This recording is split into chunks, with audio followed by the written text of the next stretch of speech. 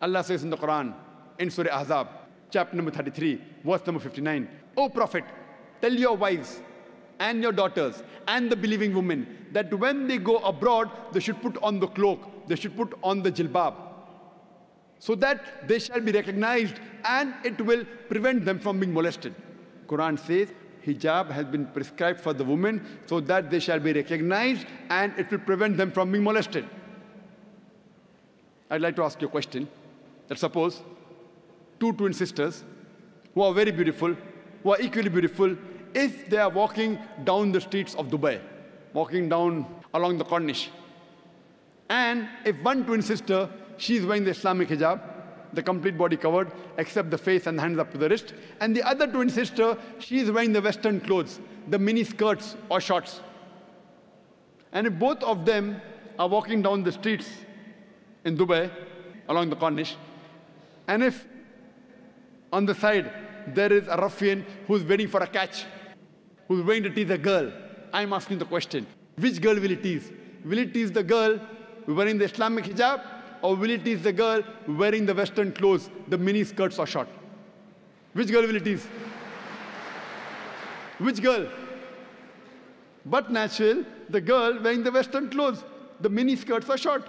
If you're inviting, then you'll receive.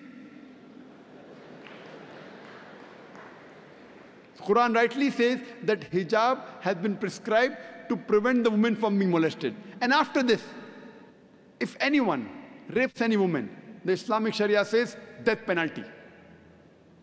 Many non-Muslims say, death penalty? In this age of 21st century, Islam is a barbaric religion. It's a ruthless law. But when I ask this question, and I've asked this question to thousands of non-Muslims, that suppose, God forbid, someone rapes your mother, or someone rapes your sister, and if you are made the judge, and the rapist is brought in front of you, what punishment will you give him? Believe me, all of them said, 100%, we will put him to death.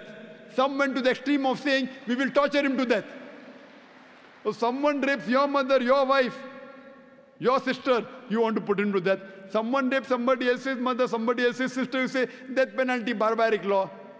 Why these double standards? Why?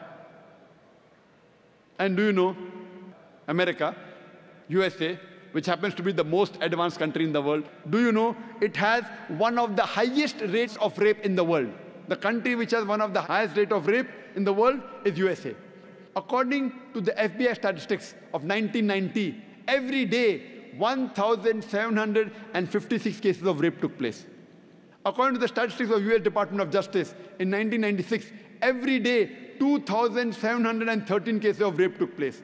1990, 1,756. 1996, 2,713. Maybe the Americans got bolder. In 6 years' time, they got more bold.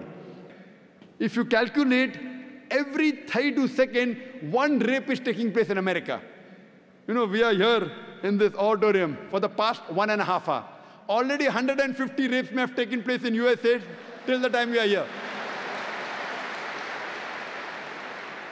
I am asking you the question that if you implement the Islamic Sharia, any man looks at a woman, he should lower his gaze. The woman should be modestly dressed, complete body covered, except the face and hands up to the wrist. And after that, any man rapes any woman, capital punishment, death penalty. I am asking you the question, will the rate of rape in America, will it increase, will it remain the same, or will it decrease? It will decrease. It's a practical law. You implement the Sharia, you get results. That's the reason the least rate of rape in any country in the world, it's in Saudi Arabia. You implement the Sharia, you get results. The Western society, claiming to uplift the woman, when it speaks about women's liberalization, it's nothing but a disguised form of exploitation of a body, deprivation of a soul, and degradation of honor. The Western society, claiming to uplift the woman, have actually degraded her to a status of concubines, butterflies, and mistresses, which are mere tools in the hands of pleasure seekers and sex marketers, hidden behind the colorful screen of art and culture. In the name of art and culture, the Westerners, they're selling their daughters, they're selling their mothers. And you see it very common. In most of the ads, invariably, you have to find a woman. You see an ad of a motorcycle, how many women ride motorcycle? Yet you see a woman in the ad of motorcycle. In the ad of a car, percentage-wise, a small percentage of women drive cars. Yet you'll find a woman in the ad of a car. And I was told about a very famous advertisement ad of the BMW. You know BMW car? It's in competition with Mercedes. The youngsters, they prefer BMW. It has a better pickup. It is fast. Someone told me in one of the very famous ads of BMW, there was a woman who was standing in front of the car with a bikini, and the ad read, "Test driver now." Who? The girl or the car? So in the name of women liberalization, they are selling their daughters. They are selling their mothers. We love our daughters. We love our mothers. We love our wives.